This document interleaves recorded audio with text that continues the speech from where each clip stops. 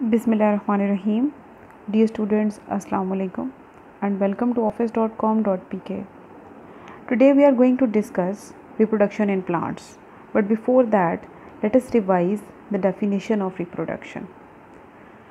Reproduction is the mechanism that produces new offsprings or new generations and maintains a species. Means it is very helpful in maintaining the species, because if new generation or new offsprings or new organisms are not produced, then it becomes very difficult for a species to maintain itself, and it will ultimately become endangered or extinct from the earth. So we also know that reproduction is of two types: asexual reproduction and sexual reproduction. The asexual reproduction requires only one parent, and sexual reproduction requires two parents.